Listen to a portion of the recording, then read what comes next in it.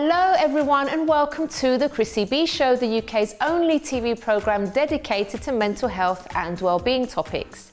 Working life can be really stressful at times, regardless of what you're doing. But there's more to the risks at work than emotional distress alone. Every year on the 28th of April, it is World Day for Safety and Health at Work. And today, we're bringing attention to what it is that your employer should be ensuring you have in your work environment, and also what you as an employee can do to stay safe. My guests for today are Vice Chair of the Health and Safety Lawyers Association, Gerard Forlin, and he'll be talking about the work that he does internationally to help regulate health and safety laws. And we also have HR Associate Maria Asima, who'll be talking more about the stress side of work.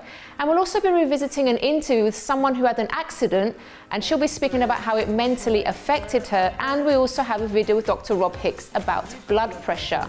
Later on, I'll also be sharing my own tips on keeping a positive mental attitude at work. But first, we have a quick interview with Nancy Lepink of the International Labour Organization to explain more about World Day for Health and Safety at Work and why it was founded in the first place.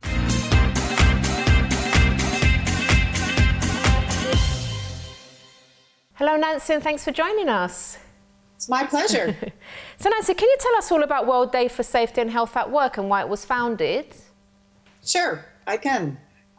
It was founded in 2003, and the purpose for establishing a World Day for Safety and Health at Work is in part because each and every year there are 2.3 million work-related deaths, and many of those, and in fact the vast majority of those, are due to work-related diseases. And so the day was established, one, and most importantly, to promote the prevention of occupational fatalities, injuries, and diseases, and then to also create global awareness regarding growing or emerging issues related to occupational safety and health. Okay. And how do you actually go about raising awareness? Because this is something that happens every year.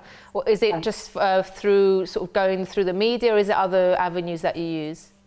Well, there's a variety of avenues. First of all, the ILO, of course, identifies what is the emerging issue or the growing trend that it's going to focus on. This year, of course, being work-related stress. And then it creates often a very thorough and comprehensive report on the issue. But also then it creates and works with countries who now, it's a growing number of countries, have now often a day or even a week and sometimes even a month where they focus on workplace safety and health issues in their countries. They engage workers and employers, and so it becomes a very multifaceted and multi-participant programs. Okay. And are you seeing quite a change in people's attitudes towards health and safety since you've been having this day? Yes, of course, it's not only as a result of the day, but yes, I think that people's understanding that work isn't inherently dangerous or doesn't need to necessarily have negative impacts on workers' health, and that many of the things that cause those hazards can be prevented. Okay. And any message you'd like to give to employers out there who aren't really they're not really quite meticulous in looking after their employees? What would you say? What advice would you give?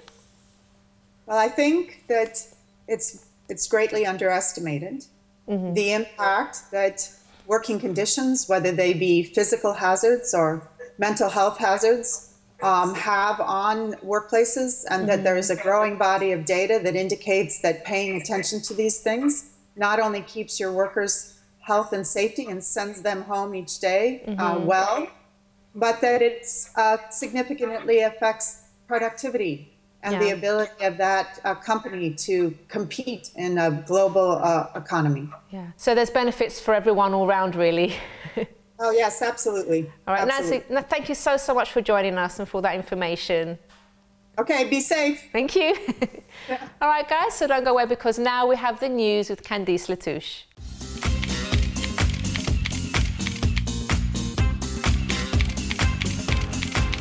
Hello, Candice. Hello, Chrissy. How are you? I'm well. How are you? I'm very good, thank you. I'm actually really excited to share with you what I've been reading about. Okay. So I've been looking into health and safety stats, health and safety at work, and I'll move on a little bit later onto something different.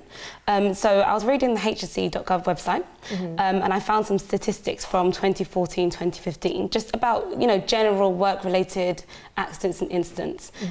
So it may shock you to learn that 1.2 million people suffered from a work-related illness, which I think is quite a lot of people. And actually 2,538 people were deaths due to past asbestos exposures. Oh. Yeah, so you know, that was kind of from a while ago. That's something that we changed because we understood that that was really, it needed to change because lots of people were becoming ill from it. So that actually happened in 2013. So that was almost just over 2,500 people passed away. Again, that year, 2014 to 15, 142 workers were killed at work, which is really, really sad.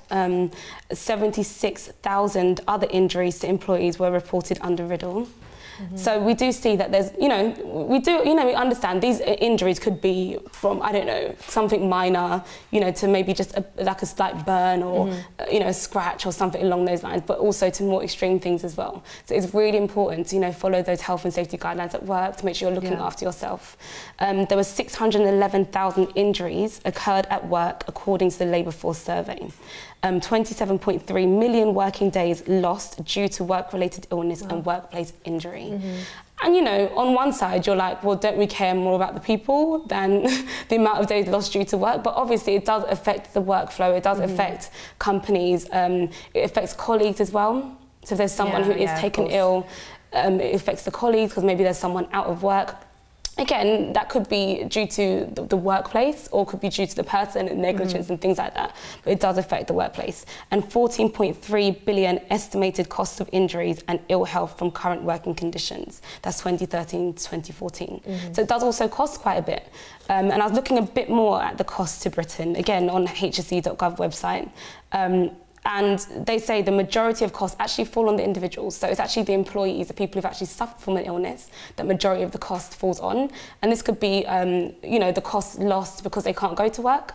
Because we know that there's some companies that do offer, you get covered for being away for sickness.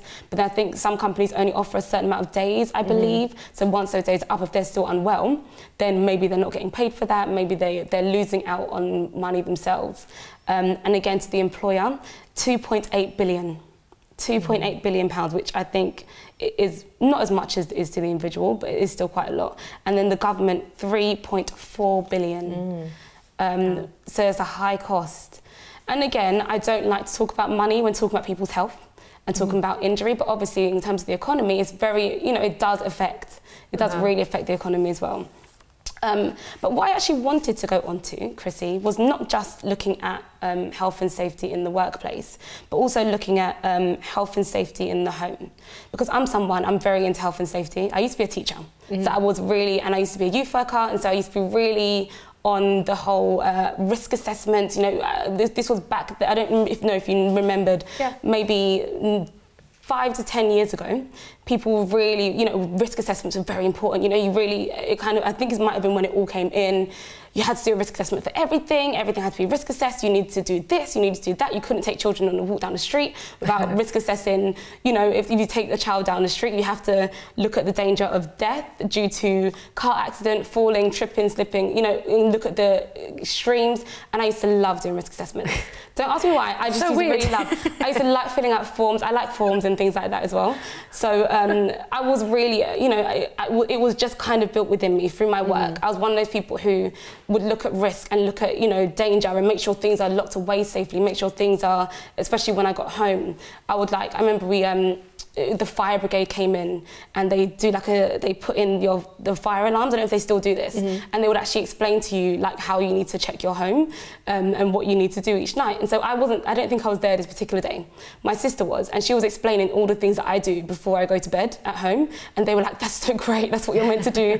I check the windows, I check the doors, all those kind of things, because you never know what's going to happen. Taking out certain plugs, certain things shouldn't be left in. So at work, I was very health and safety, but this took me into the home as well.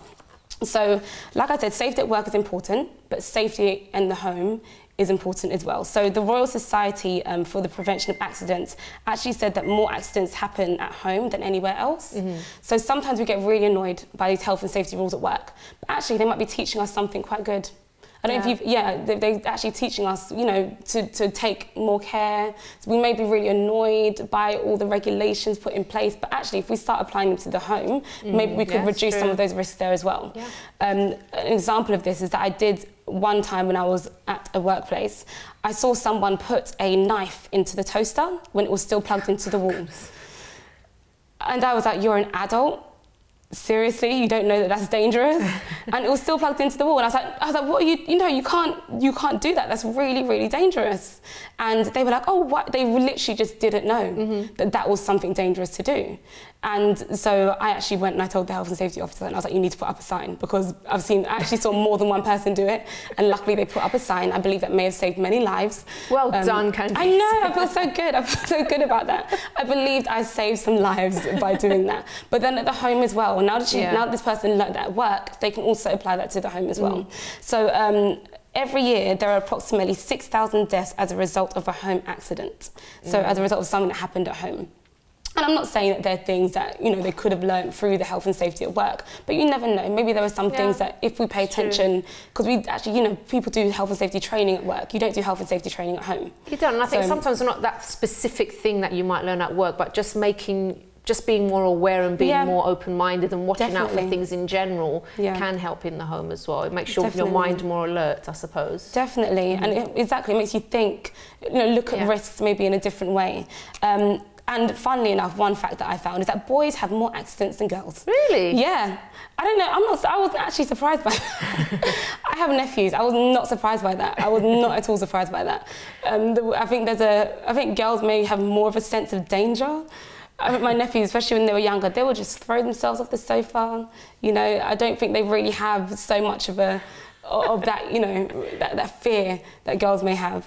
And the cost to society of UK home accident injuries has been estimated at £45.63 billion pounds annually.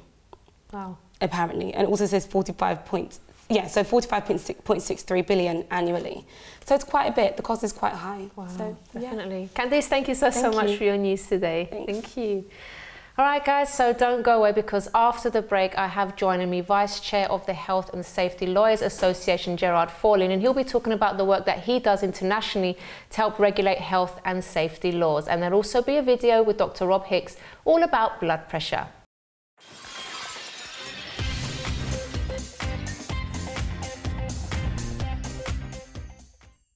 Hi, I'm Chrissy B, and my show is all about improving your mental health and being happy. Join me every Monday, Wednesday and Friday at 10 p.m. on my channel Sky 203. Visit chrissybshow.tv for more information and subscribe to our YouTube channel, Chrissy B Show. You can also follow us on Twitter and Instagram at Chrissy B Show, and on our Facebook page, The Chrissy B Show.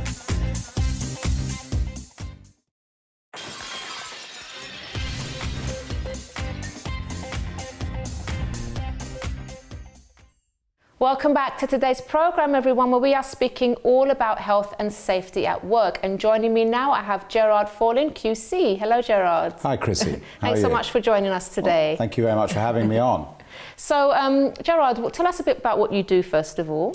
Well, Chrissy, I'm a Queen's Counsel QC in London, specialising in 3 areas: catastrophic transport disaster litigation, health and safety and environment, product liability, and corruption and bribery matters. And I work all over the world. I have chambers in London, Sydney and Singapore. Oh, wow. So you get to travel quite a bit then. Yeah, a lot of air miles, a lot of jet lag, but we're getting there. But you're getting there. Okay, so obviously this programme is about health and safety. So can you tell us a bit about what employers should be doing and what they should be looking out for to ensure the safety of their workforce?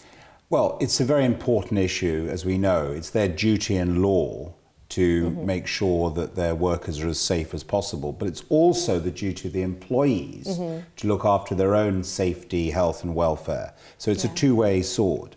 And it's a criminal offence if it doesn't take place. And the consequences of that, as there could be prosecutions, either against individuals and or companies or organisations. Yeah. If they're convicted, they get criminal conviction, which is not good news. It affects all kinds of issues of reputation, insurance. It means that if they have another problem, that previous conviction might be made known to a jury. It also increasingly covers massive sentencing issues. And the sentencing of corporations and individuals have dramatically increased since February the 1st, 2016 in the UK. Fines have gone up. Probably, we're still trying to ascertain, because it's early days, Chrissy, as you can imagine, probably 10 to 15 times what they would have been on the 31st of January. It's a massive increase, isn't it? Yeah. It's a massive increase. Some think it's gone too far. Some people may say that it will maybe make certain organisations think about how much more they want to stay in the UK, alongside all the other regulatory issues they have to deal with. Some say it hasn't gone far enough, and that the fine should be even higher. But I think the interesting thing as a lawyer, Chrissy, it's not when the offence took place that these sentencing guidelines trigger. It's the day that you go to court. So on the 1st of February, these new sentencing guidelines have bit. So you could have been fined a tenth on the 31st of January to what you could have been fined on the 1st of February. And some people feel that's a little unfair. But it's a lot of consequences. And the most important thing of all is you want your workplace to be happy. You want people to stay there. You don't want people to be sick. You want to be people to really be relishing working, rather than thinking, oh God, I hate going there this morning because it's so stressful and so dangerous. So there's a moral issue, a legal issue, an insurance issue. It's a really important issue, Chrissy. What do you think are the basics that every employer should ensure they have and they have in place for their employees? Because obviously, you know, the smaller companies, they can't really afford to do everything. No. But what are sort of the basics that everyone should have? Well, there are some basic rules that they have to follow. It's not a question of they can if they want to. They have to risk assess the situations, what are more dangerous, and deal things before something happens. And if something does happen, they can't just leave it. They've actually got to re-risk assess position. So, for example, Chrissy, I hope it doesn't happen. If I trip over your table in this wonderful studio this evening, you can't just say, oh, well, he was a silly fool to trip over that table. I may have been a silly fool, but you would have to re-risk assess whether that table was dangerous or not. Okay. Even if you decide in the end you don't have to make changes, you have to risk assess something when an incident's happened. So definitely don't ignore anything, even however small it is. Absolutely. And, you know, the bottom line is, from small acorns, huge trees can fall, and that's flow. So at the end of the day, it's really, really important that the small issues are looked at as well as the bigger issues, because you just don't know where these accidents can come from. But there are certain, we know, high-risk factors depending on the industry. And the industry has to sort of also take those into account. For example, the majority of deaths in the workplace are from falls from height or reversing lorries. So these are the primary things. But even if you're not working in construction, you've got sort of live issues that may or may not be more important depending on the industry. Now, you mentioned obviously that the employees need to take responsibility as well. How can employees best stay safe in their workplace? They've got to follow the rules, and they've got to challenge the rules if they don't feel the rules are right. Okay. But these new guidelines, Chrissy, that I've talked about are interesting, because they don't just affect the sentencing of organisations, companies or whatever. They actually have massively increased the chances of people going to prison as individuals, either as employers or as employees. So if an employee does something that's very reckless, that could actually risk himself or herself being injured or killed, but also risk the people that are working with them they can be prosecuted. And a number of people, increasing number of people, are being prosecuted even though they've been injured themselves. Yeah, you don't hear that so much, do you? It's you quite don't hear about interesting. that so much, but I suppose it depends what you're looking for, right? I see these cases because I get them coming out daily, and there's a lot more than people think there are, actually. That's quite interesting. So, that's good for everyone to know, actually, because it's good to look out for that. Because it's not just a duty, it's a duty of you trying to make sure everyone around you is safe. So if you do something reckless, you are inevitably endangering other people around you. I mean, one classic case was that a man in charge of a building yard on a Friday wanted to get everything cleaned up so that everyone could go. He put, as the yard manager, an accelerant on the skip where they were trying to burn things, and of course he caught fire. Oh, gosh. He was running around the yard. Yeah. He was very badly burnt, but when he came out of hospital, he was prosecuted because of the risk he actually put around his workers while this was all happening. So, you know, this is what I'm trying to say. It's not something that's just about the big fat cat employers taking risks. Yeah. It's the employees as well. We've all got really a duty. good to Me, know. you, Chrissy, everybody. Yeah, everyone. Can I just mention one final thing, Chrissy? The more I travel, the more I realise that industries and companies have the same issues, whether it's in Australia, the Far East, the Middle East, or Europe, or America. So Britain has actually the second or first or second safest workplace in the world alongside Sweden. So we are certainly doing something right. Okay. And I'm nervous when we try and tinker too much with it because you can make things worse sometimes. But change is important. But the interesting thing, and I just want to leave this to your viewers because it's important because you've got viewers from all over the world. If a company makes a mistake, for example, in health and safety in one part of the world, increasingly the regulators are becoming aware of that, and they will start to look at those organizations in their own countries. Okay. And also, if you have a bad safety record from one country, increasingly the judges and the prosecutors are trying to factor that in when they prosecute in this country. So it's not a question of what goes to Vegas stays in Vegas anymore, Chrissy. This is about the fact that in this global world, if you don't have the same high standard wherever you operate, you will be found out. Okay, good to know.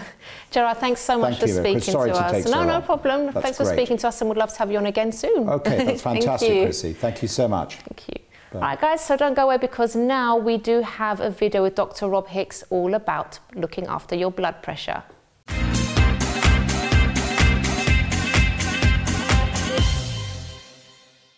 Hello and welcome to Doctor's Orders here at the Chrissy B Show.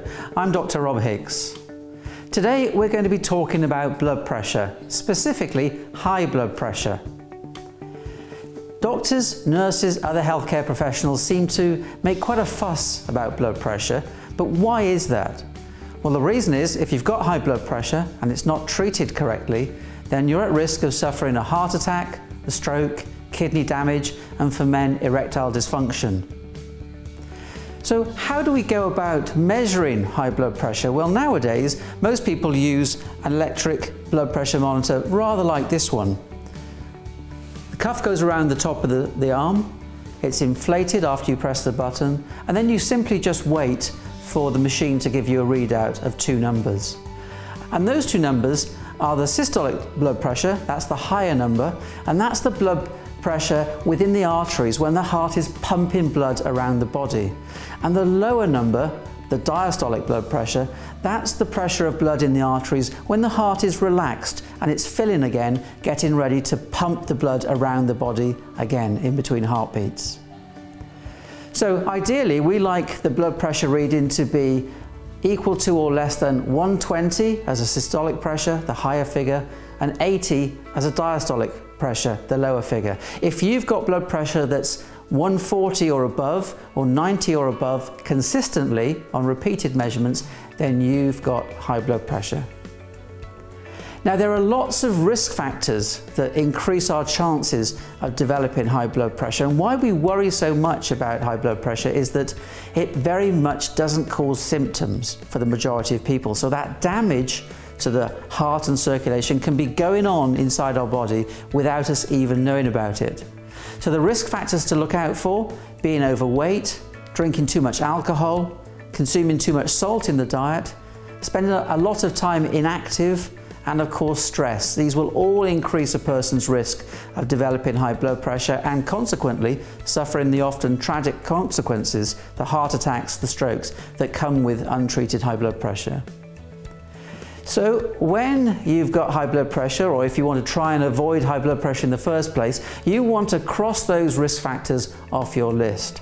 So try and keep your weight at a healthy level, so that's having a body mass index, a BMI of not more than 25.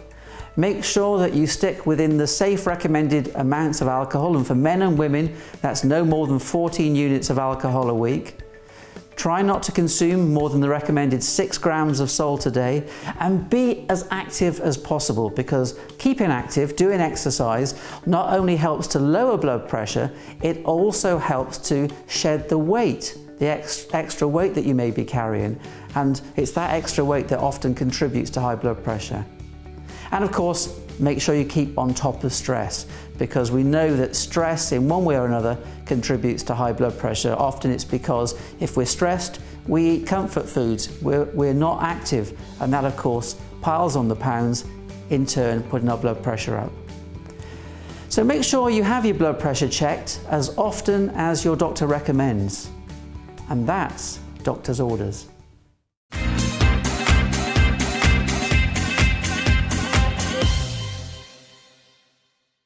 Thanks very much to Dr. Rob Hicks there. Well, after the break, don't go away, because we have HR Associate Maria Asama with us to talk more about stress at work, and also be revisiting an interview with someone who had a serious accident that left her badly scarred.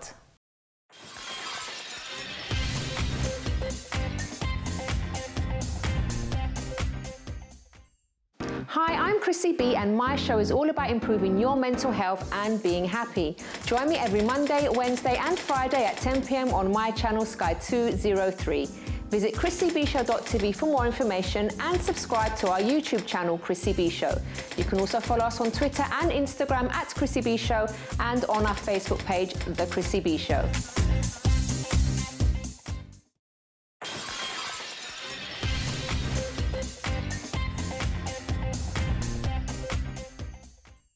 Welcome back to today's program, everyone, where we are discussing how to stay healthy and safe at work. And now joining me, I have HR Associate Maria Asama with me. Hello, Maria. Hi, Chrissy. Welcome back to the show. Thank you. So today we're going to be speaking more about stress. So we've covered the accident side of things, but obviously stress is a major thing in many workplaces. Can you tell us what the maybe work-related stress exactly is, and how it comes about, and what we can do about it? Yeah, so work-related stress is basically the combination of where pressure and demands become too excessive for an individual to manage. So in that circumstance, it will have an adverse effect on the way someone is conducting themselves in a work setting. Someone who previously performed well at work may no longer be able to do so because of the stress that's impacting on their work. Yeah, okay. So it's something that employees and employers should be mindful of, just to make sure that the stress isn't having an adverse and kind of detrimental effect on someone's workload. Okay, and is there a difference between the stress and the pressure side of things? There is. So in every aspect of life, a certain element of pressure is good. It helps us to be able to perform well.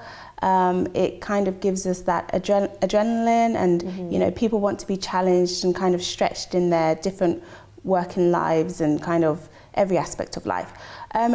Like I said before, where it becomes excessive, it can be a problem. So that beneficial aspect that comes with pressure, which can be good, once it becomes excessive, it then becomes stressful and can be a problem. Okay. So there is a difference between stress and pressure. So it's important to kind of just be mindful of when it's gone too far. Okay. And as an employer, what could you do to help someone that says they are stressed in their workplace? There's a lot that employers could and also should be doing. So I always think it's good that employers are kind of or like team leaders or managers are close to their teams, and they understand how someone's working pattern normally is. And if they notice that there's anything that is changing, so if someone is usually really bubbly and outgoing and, you know, communicative with their colleagues, and suddenly they become really withdrawn, or they're having a lot of time out of the office, that could be an indication that something's wrong. And it could be personal, but it could also be related to being stressed at work. So in that situation, I feel that employers should be having conversations. If it is identified that the problem is work related and it's stress, they can look at, you know, changing their workload slightly, flexible working, maybe to have some time where they're out of the office, where it's like a change of environment. But absolutely, I feel that employers should be doing something to help individuals who are kind of suffering from stress. Okay. And in the case of, I mean, where would an employee know if for example, something like the workload is really an issue, or if it's just down to that employee not being suitable for that particular position? Because it can be quite tricky sometimes, can't it? Yeah, it can. I think that where there are changes. So if someone perhaps is new to the team, or their role has drastically changed slightly, or the dynamics or the structure of the team or the organisation is going through a lot of change or uncertainty, that's where you know, it can be noticeable that someone is suffering from stress, and it's more related to maybe the situation. But I think that employers can kind of keep an eye on. So if the change is due to maybe a merger, so two companies are coming together, just an extreme example, they should really keep an eye on their workers, because they know how they were in the old system. So if they're suddenly coming into this new environment, it's stressful for everyone anyway. They have to learn new systems, get to know new people, etc. But if they start to notice that maybe someone's work is really slipping massively, then that could be an indication as to them not coping that well. So in that situation, again, they should be doing as much as they can to support them. And organisations should ensure that people who have line manager responsibilities are suitably trained to be able to kind of spot these signs, and also to be able to give support. That's also a key thing. And on the individual side, someone can be proactive and seek out any in-house kind of counselling that there may be, or they might want to personally sign themselves up for something like cognitive behavioural therapy. So anything that's going to help them with like resilience and being able to kind of deal with stress in a positive way, so that it's not causing them to kind of want to tear their hair out and just not be able to cope. Okay, so obviously it's important for both sides, an employer and employee, to monitor themselves and see if everything's okay, but also for the employer to make sure their workforce is happy. Yeah, it absolutely is. It's a balancing act, and where the two sides, employer and employee, are working well together, stress can be managed, and it doesn't have to be you know, something that's going to have a longer term or a devastating impact on an individual's life, or kind of their working life as well, and the company. Okay, Maria, thank you so much for coming in again and helping us with this topic. Of course, thank no you. problem. All right, guys, so we do have more for you, and now we're going to revisit an interview that I had with someone called Cynthia Gregoire, who is actually our resident fashion stylist on the show, and she talks here about having an accident and how she coped mentally. Let's take a look.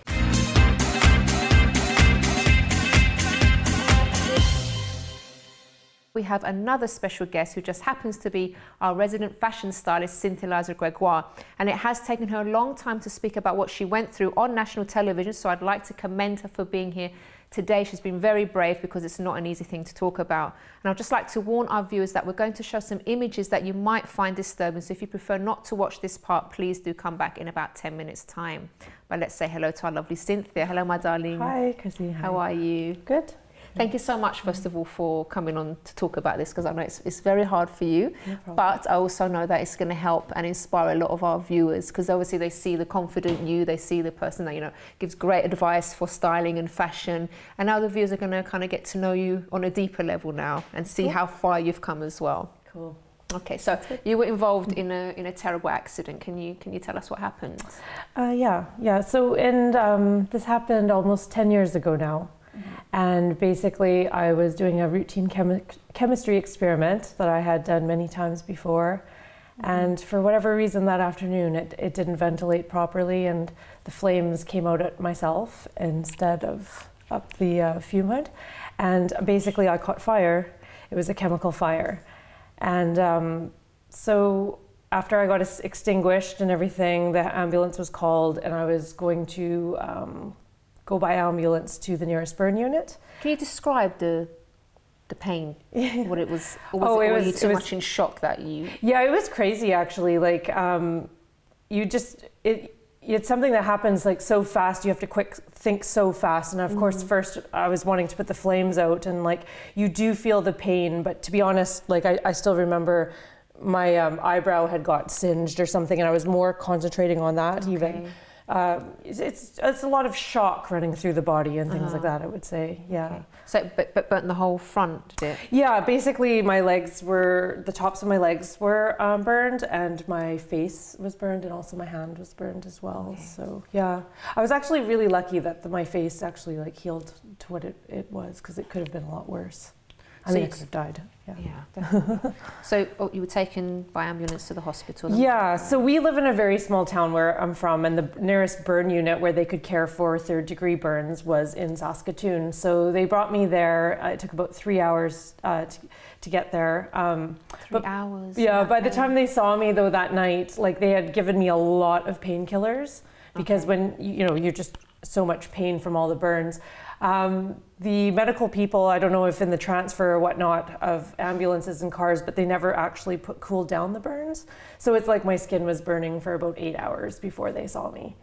So they hadn't noticed this? I think it just it was just such a freak accident, and everybody was kind of doing their thing, and I went to sleep basically because they gave me a big morphine shot about that big, and I woke up and I said, and in that time the burning was continuing? Yeah, because basically, the temperature is very hot, and it wasn't removed. But I did manage to put my hand in water, and you can see there's just a little bit of discoloration. Yeah. But as for these, they had burned down to the bone. So what they had to do is scrape the bottoms of my legs and reattach them to the top. So that was actually the most painful part, is having to have the surgery after the accident.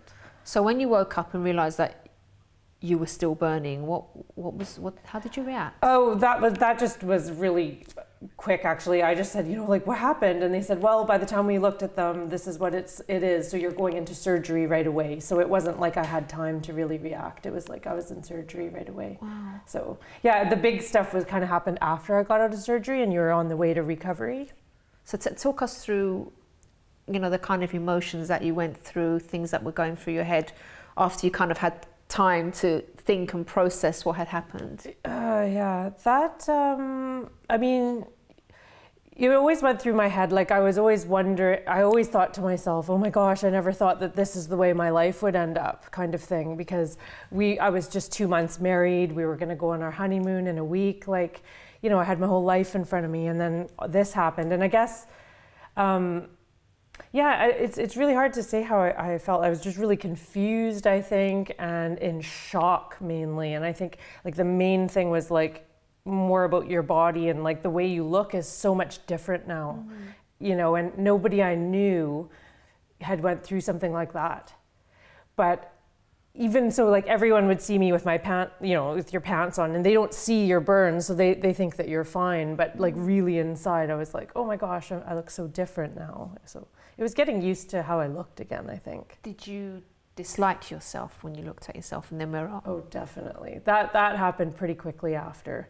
This sort of self-hate and very critical of the way I looked, and I liked it the way it was before. Why can't I have my body the way it was before? There's a lot like that. And now, Cynthia, because you have come a long way, and I know it's an emotional thing to speak about for you, but I know you went through a really hard time after the accident, and coming to terms with what had happened to you, but you moved on and you went into fashion, and you still continue to do what you loved, you had a passion for. How were you able to do that despite what happened to you?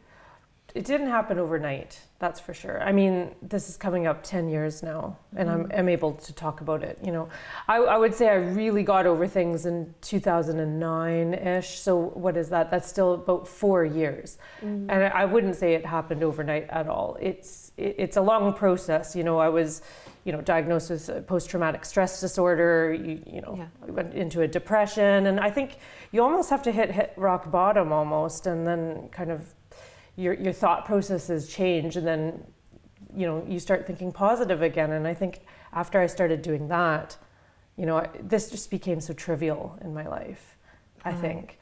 And this part, being able to wear shorts in public and a dress in public, and people still ask you, what happened to you, kind of thing. But the fact that I wear it anyways, I know that I don't care anymore. I know I'm truly kind of like over it a bit. Which is wonderful. Yeah, which is but really, really good. I wouldn't say it comes overnight. No.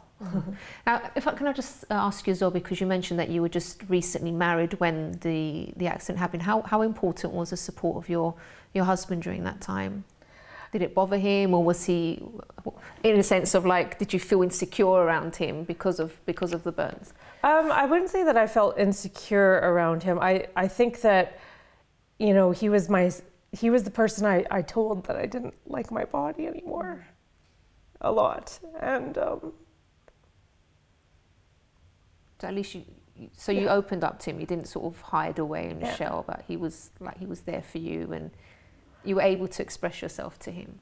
Yeah, and I mean, as much as he didn't know what I was going through, because that's the thing, is like, it's difficult. He's not a female, and he, I think for that reason, I don't think he was as cosmetically sort of, as fixated as I was on the issue. But I mean, he was my sounding board for my complaints about myself. And he always just said, I would love you anyways. Oh, so sweet. Oh, she's doing so well, Bliss. You're doing so well, sweet.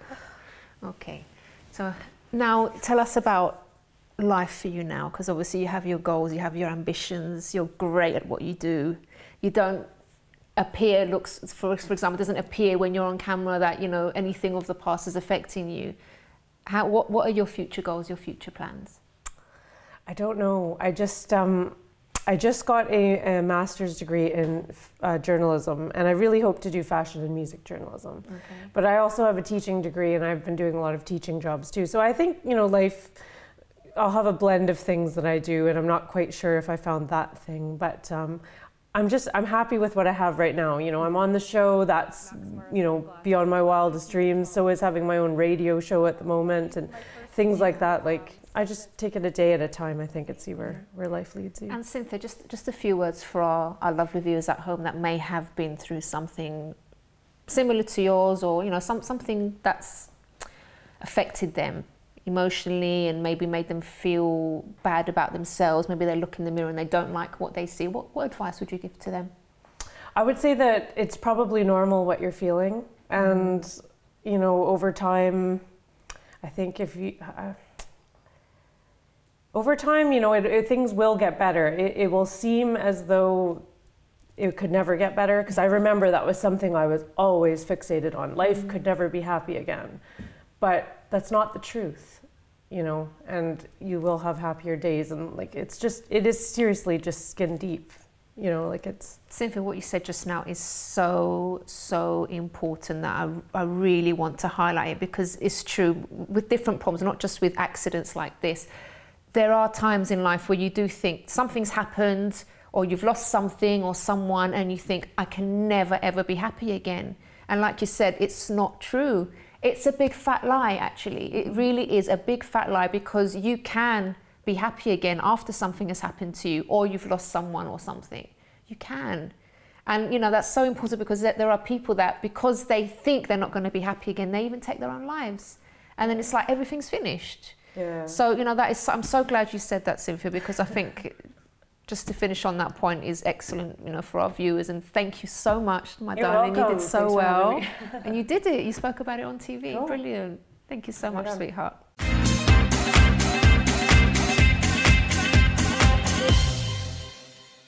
So Cynthia was very brave to talk about what happened to her, and I'm so glad that she did manage to change things around. Well, don't go away, because after the break I'll be giving my own tips on keeping a positive mental attitude at work, and also we have a video from Ben Cooper with exercises.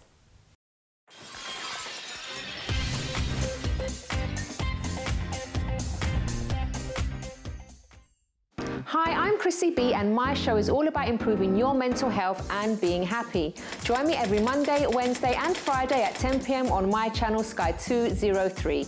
Visit chrissybshow.tv for more information and subscribe to our YouTube channel, Chrissy B Show.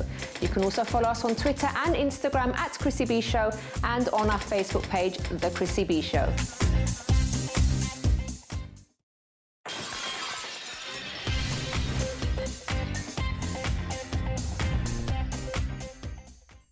Welcome back to the Chrissy B Show, which today has been all about keeping healthy and safe at work, and also what the employer's responsibilities are, but also the employees' responsibilities. And if you've missed the beginning of this program, don't worry, you can head over to our YouTube channel in a few days' time, subscribe, Chrissy B Show, and this program will be there in a few days' time. So now let me go through my own tips on keeping a positive mental attitude at work. So my first point is to start the day off right. So that obviously includes eating the right kind of breakfast, the right kind of food, maybe even reading something positive, because sometimes people already start their day by reading the newspapers, and often there's bad news there. So maybe instead of reading bad news, read some positive news to get you in the right frame of mind. And of course you can do some exercise, maybe first thing in the morning when you wake up, to get those energy levels up. And actually, before I go into my next point, we do have some exercise tips from Ben Cooper. So let's take a look at this.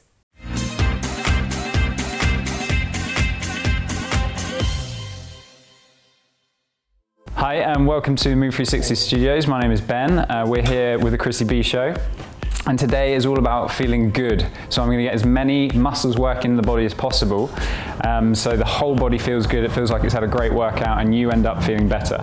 First exercise we're going to do, we just need a couple of dumbbells. If you haven't got dumbbells, just use some books, some cans, anything you've got at home. Just hold them in front of you. We're going to squat down and come up.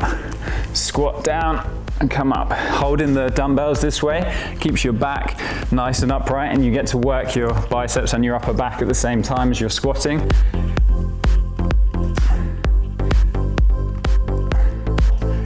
And you want to do about 10 to 12 reps of those squats. Then with your same dumbbells, we're going to go into a shoulder width stance, bend at the hips, nice straight back, and then pull through with the arms.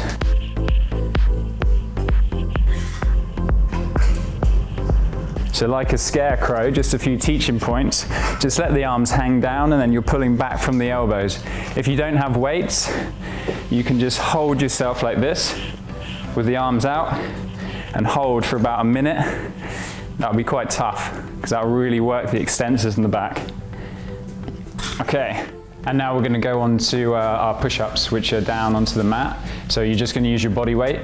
A few teaching points on how to do a proper push-up. Make sure your chin stays in. So watch me when you do it, and then I'll explain it again. So down, chin comes in.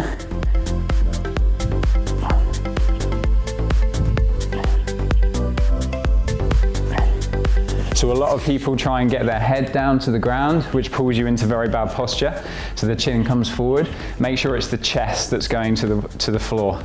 And the elbows can stay about 45 degrees from the shoulder and pushing up from there. So watch me again on that.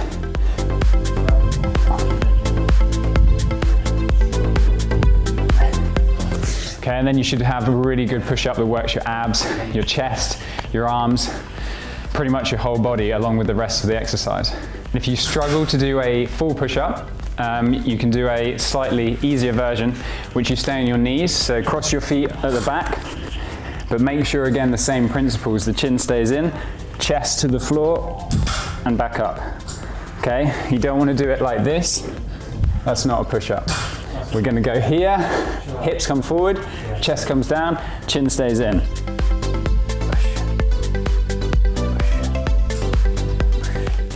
That way we still work the abdominals, otherwise they just get left behind and no one wants to leave their abdominals behind. So talking of abs, we're going to go on to a more specific abdominal exercise. I call this navel radiation. The belly button is the navel, so we're going to radiate around it to work the abdominal wall. So lying down on your mat, spread out like a starfish, and then you're going to come up to the middle and then control back up. Okay, and open the arms and legs back where they were. Come up again. And control down.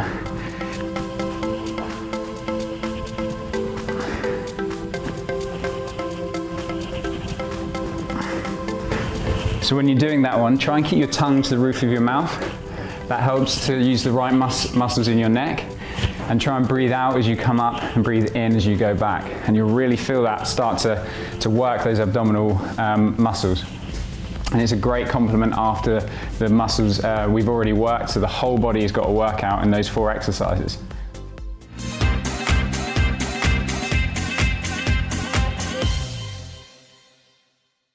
Thanks very much to Ben. So my second point is to, well, don't take it personally. So if, for example, a manager tells you off about something or draws your attention to something that maybe you've done wrong or haven't done as expected, don't see that as a personal attack or that they don't like you. And to be honest, it's unpleasant on their side as well to have to approach an employee or approach someone and say that something isn't going well. So if something has happened like that, take the advice on board and just improve, and don't maybe start changing your behavior towards that person, because that can be seen as quite childish. So in a workplace, it's good to, okay, things happen, don't take things personally and just move on, just improve and move on, and don't be different with everyone around you or with that particular person, because it just creates a bad atmosphere and it will affect you in your workplace. My third point is, don't compete. So make sure you work together with people instead of trying to outshine or even take the credit for things that you've not actually done, or maybe that you've partly done. And remember that people can actually see what you post on social media. So for example, what you put on LinkedIn, most people can see if they're your friend, or sometimes I think certain things you can see even without, you know, connecting with someone. And if you've written things on there and you've said, you know, I've achieved this and I've done this in my workplace, I've done that in my workplace, when actually it was a team effort. People that see those things that you've written, even your managers, your employers, they can get quite disgruntled and think, well, you know, this person's trying to take the credit for everything, and actually it's something that either they didn't do, or maybe it was done as part of a team and maybe you played just a small part in that. So be very, very careful what you write, because people do read things, people do share things, and you could create quite a difficult working environment to work in, which will end up being a detriment to you in the end. My fourth point is, use positive language.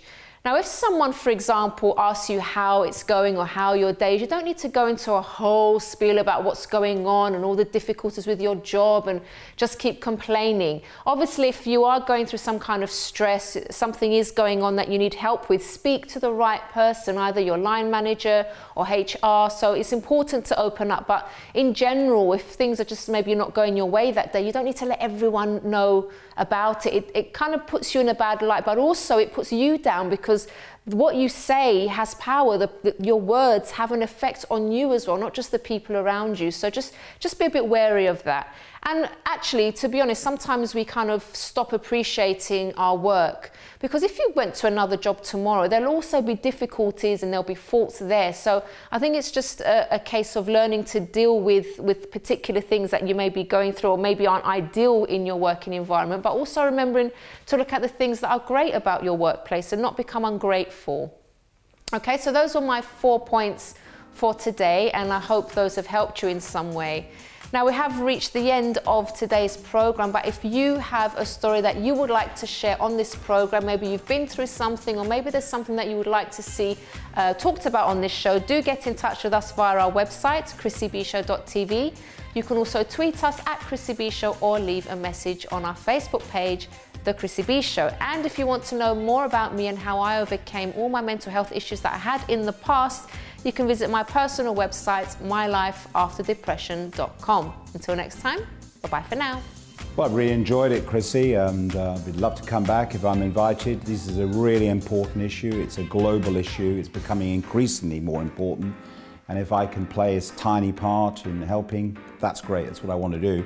And also, it was uneventful because talking about stress in the workplace, I was on a line today, tube line, on the way up here where the train broke down. So I was nearly late, and that was kind of stressful, but in the great scope of things, so what? Anyway, great. Thanks a lot. Bye. It was really good. I always really enjoy coming on the Chrissy B Show, sharing my experiences from working in HR. So yeah, always a pleasure to come on. To explain more about World Day for Health and... Start again, sorry. I was almost there. There you go. Oh, okay, what's wrong?